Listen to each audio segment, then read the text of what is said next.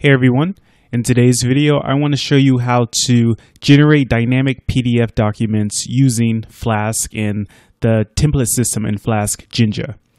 So there are a million ways to generate PDFs in Python, so this is just one way to do it, but all the ways that you could do it are going to be pretty similar to what I'm going to show you in this video. Basically the only difference is what library you use. So for this video I'll be using a library called PDFKit, which depends on another library called HTML to PDF. So here's the pip page for PDFKit.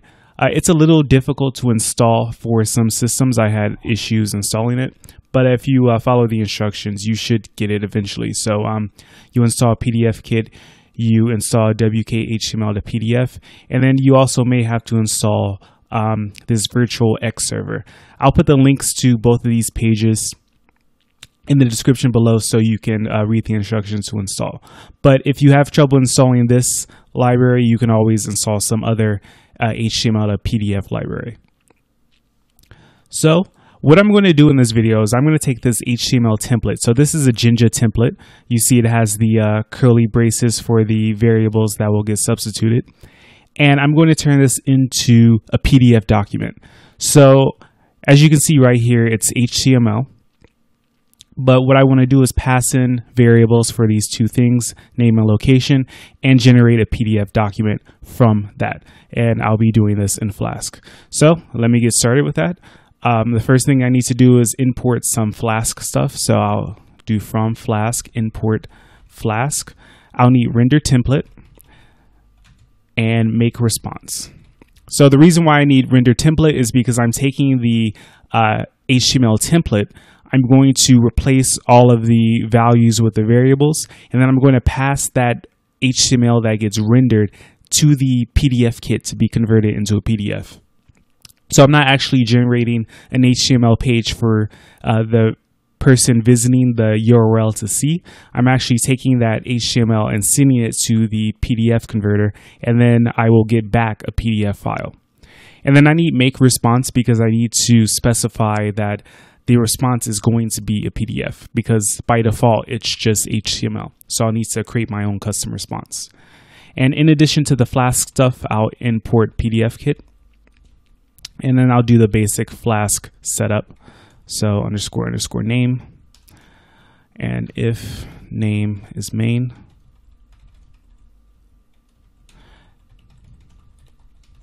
okay, so I'm only going to have one route in this, and this route is going to be really simple.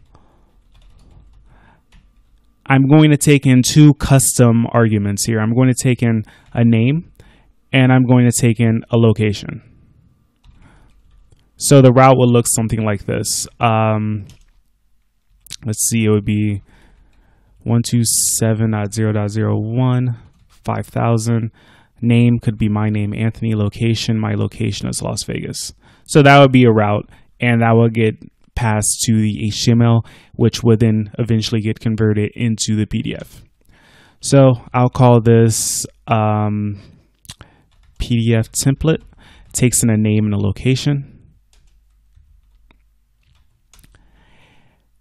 And then what I want to do is I want to render the HTML first. So I'll create a variable and I'll call it rendered, and it's going to be render template and the name of my template, so PDF template.html, and it's in my templates folder in my directory that I'm working in. And then I'll pass in the variables. So name is going to be name and location is location.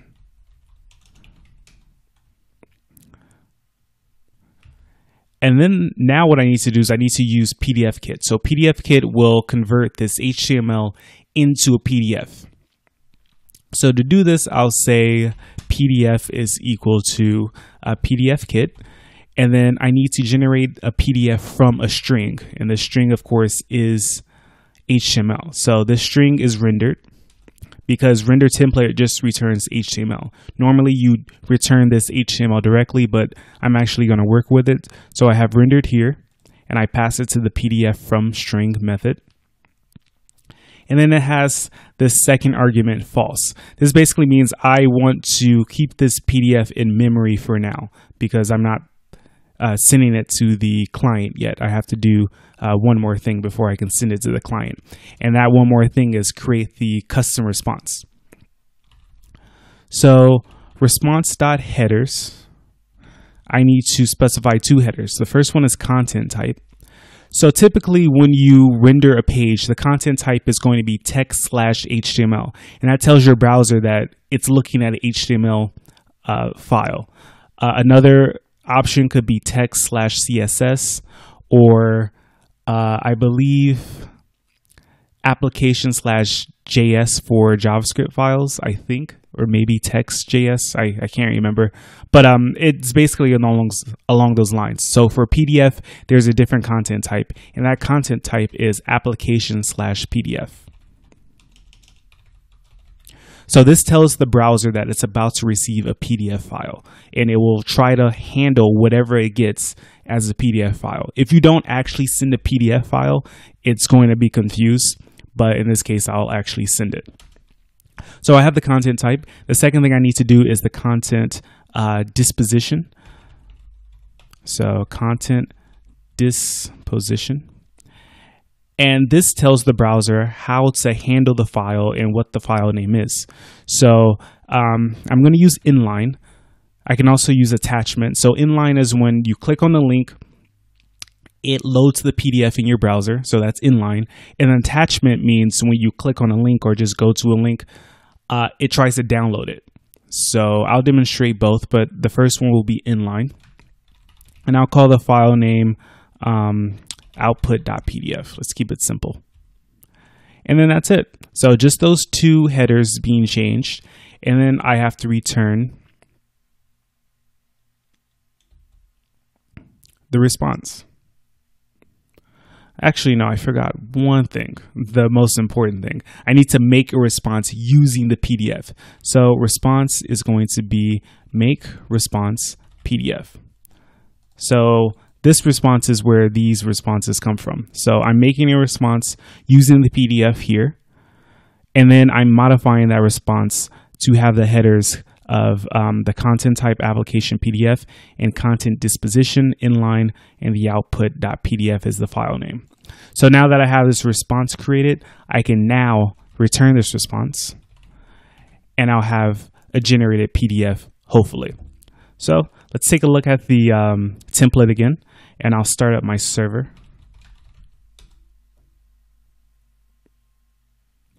Okay, so it's working. And I'll just copy the link that I created here. So let's go here and see if it works. So it's a bit slow because it has to actually generate a PDF. It's not as simple as just returning HTML. But now that it's generated, we see here that I have a PDF that has my name, Anthony, and my location, Las Vegas here. And I don't know if you can tell, but Chrome is displaying it in PDF mode, which is exactly what I wanted. So now let me change it to attachment so you can see how it works. I'll save this. Make sure it's saved. And I'll change the arguments. I'll say the name is David and the location will be Seattle. So now it's loading. It's slowly converting the HTML to a PDF. And you can see down here, it just downloaded a PDF file. If I click it, it opens up and I see your name is David and your location is Seattle. So pretty straightforward stuff. I mean, it didn't take that much code to get this working. And you can see how this can be useful.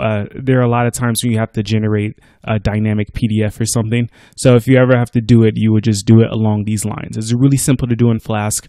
Basically, the idea is you convert an HTML template, which could also have CSS in it, to a PDF. And then you take that PDF and make a custom response using it, and then return that response.